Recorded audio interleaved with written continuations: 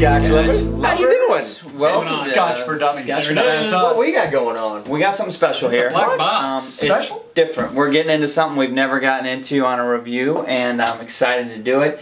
So what happened is, quick little story is we get an email from our favorite liquor store. I got an email. Vine and Table. The spirit manager, Dennis, sends an email out that he had scored 24 bottles of this juice. And I'm a pretty busy guy, but when I read what they had, I said, we need to get a bottle of this. Right. So we tried to get 4 out of the 24 that they had, but this just wasn't going to happen. Anyway, we ended up getting a few of them, and thankfully we did, because we're really excited. So what we've got here is something from the Creative Whiskey Company, which is a fairly young company. You said 2004. 2005 they were 2005.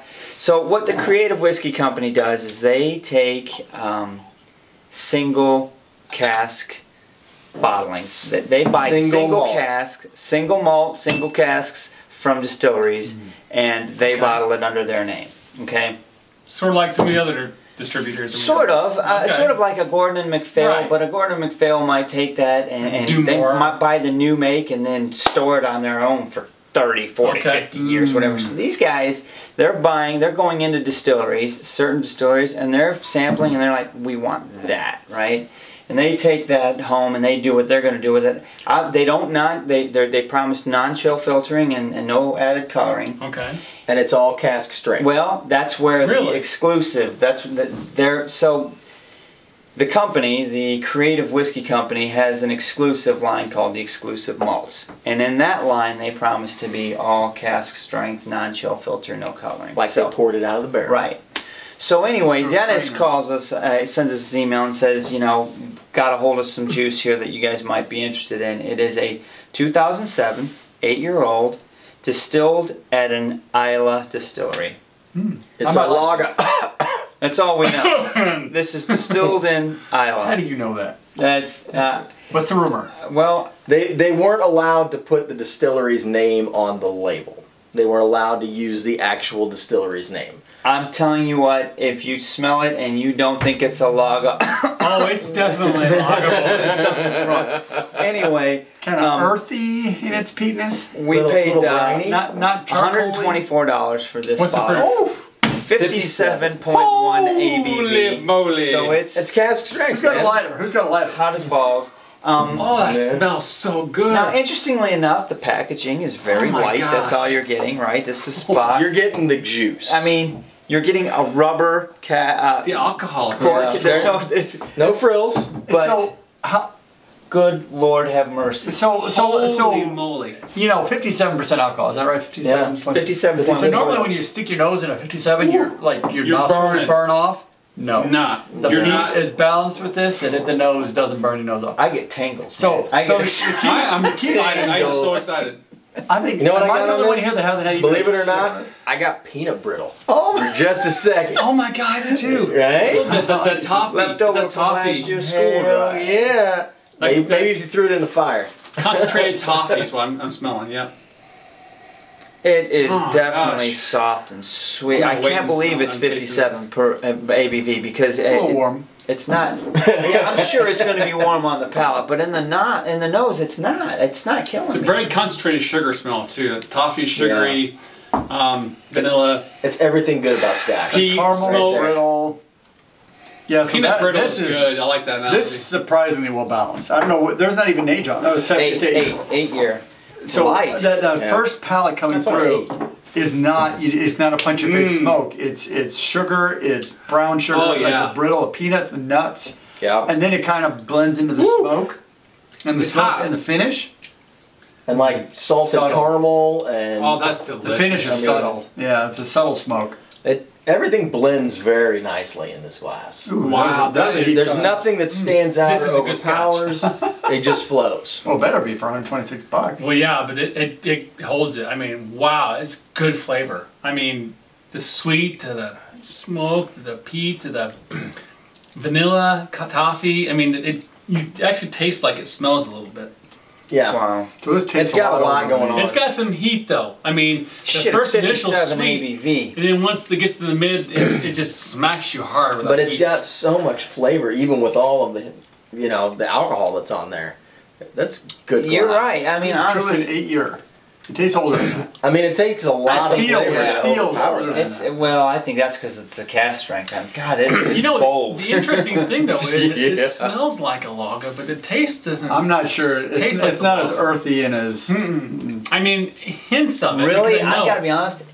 To me, if you didn't tell me what I was drinking, I would say I was drinking that Lagavulin 8 200 anniversary at cask strength.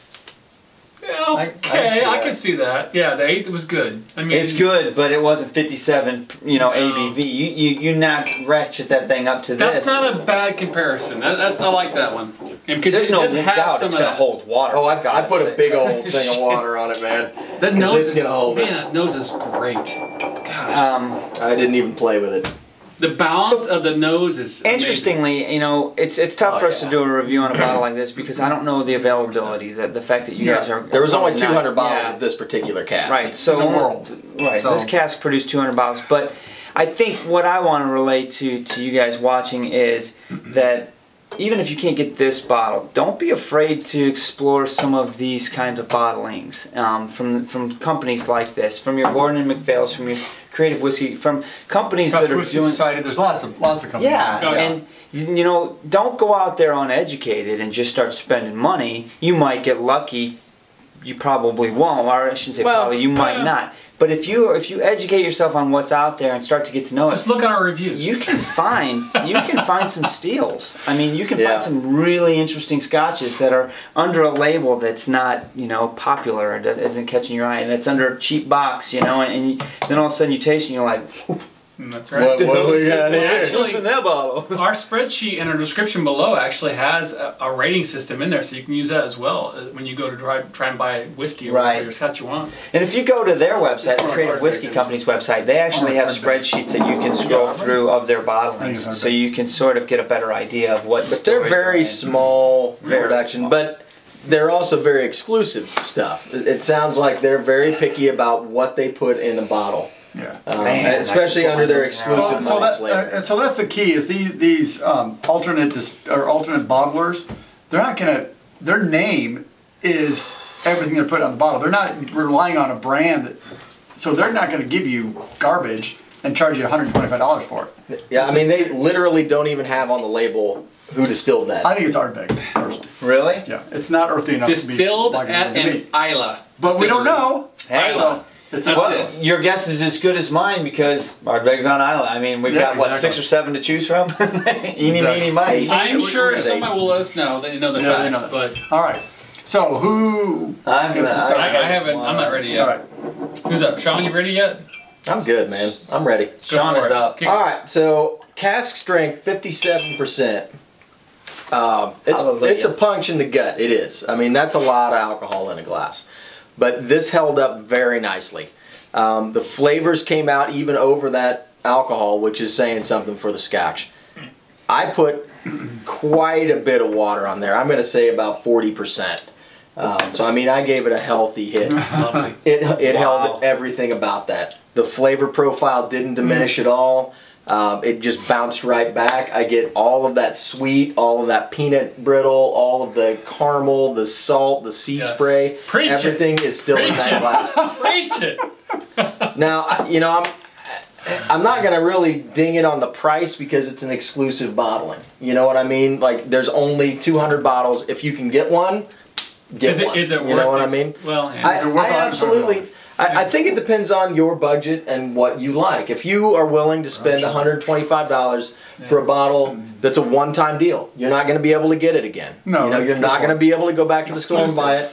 Yep. So if you love it, that's all you have. Yep. And if you hate it, that's all you have. Good bottle. But I think it just kind of is what it is. It's unique bottling. From a cask, you will not get to try this again. And to me, that's special. Yeah. They dumped all of the liquor out of this one cask. They put it in 200 bottles, and that was all there was to sell. That's cool. Yep. So I enjoyed this glass. I'm going to give it a 3. It held everything. I loved the flavor profile, neat, with water. Everything about it was good. I'm a big fan of this. I'm going to be over to your house when I get done with my bottle. I know. Are you ready? You want someone else to go? I'm I'm not ready. I was just going to ask if I can. Right. I'm not made up. Because I am ready. I'll go next. You talk first. So this is a good bottle, and part of what we're learning as Scotch for Dummies is the balance that you can put into a bottle and the balance that isn't there in some awkward scotches. And this really does do a good job of balancing. I mean, you smell the peat, but then you smell the brown sugar, and so they haven't overpeated it, so it's all crazy and gonna burn your eyeballs out with peat. But you can pull that brown sugar, and literally that is the smell I'm pulling out of it right now. After I've tasted it, after I've drunk it, I'm not getting. There's a little bit of peat on the nose, but mostly it's that brown sugar richness coming out. Then it comes across your palate. You get a little bit of sweetness, but I'm getting more smoke in the palate than I am in the nose. And the finish, it's a little dry in the mouth. It is a little hot, but it's 57%. I mean, come on. How many bourbons can you drink at 57% without just lighting your hair on fire? So being an 8-year-old Scotch at $125, it's expensive. But what they've done with this, I don't know how they've done it in 8 years. So I'm going to give it a 3 as well. It is pricey. I would give it maybe a little higher if it was a lower pricing, but a 3 because it's well balanced. It's not particularly complex. It's got some sugar and some peat, but it's not like richness of florals that blend into the other flavors. So it's fairly two-dimensional maybe. I think it's well balanced though. That's the best part. In the two flavors, it's well balanced. Yeah. So yeah. 3. So I'm gonna go, and you kind of stole my thunder a little bit. I was gonna go with a high mark there, and I still may. You're right about one thing. Is it complex? It is a little bit, but not to where I want to give it a super high mark, right? But I will agree with you. I've been the whole time. It's balanced really well on the nose and on the palate. I mean, it's delicious. I love everything about this. This is why I love Scotch. Right here. Amen to that. This is a good Scotch. Now, here's the problem. 120 bucks, everything else, yeah, God, it's expensive. But you know what? It's a good Scotch. It's an exclusive Scotch. Whatever it is, I love it. Really good. I'm going to go 3.5. I think it's delicious, guys. Wow. No, because the nose, neat, and with water, exactly the same. I almost maybe even better with water, guys. And the palate, I would agree that the water, the balance, the water balance. takes the heat down just enough where it's the sweetness of that toffee, the caramel, the sugar, the brown sugar. Maybe it hits you right up front and it rolls back into smooth little smoky peat. Delicious. It's still lingering. It's great Scotch. Can you tell he's passionate about I love this one. It is a good bottle. All right, bro. All right. Okay, so you good? I've been teetering. We gotta pause and come back? We need to pause. We need to pause. for you. We've been teetering. 1.5. I've been teetering, and I've gone back and forth in this number for 3 reviews, just like you. And I'm still stuck on what I'm going to do. So I'm going to try to talk myself through this and figure out what I want to do. We only got a few minutes, dude. All right, We're running out of time. Obviously, it's hot. It's 57. I absolutely love the nose on this neat and loved the palate on it neat. Outside of 57, percent ABV. Right. You let go of that. Pull your skirt up, man. Stop. Exactly. Forget that. Taste it, and it is just absolutely delicious. I love the palate.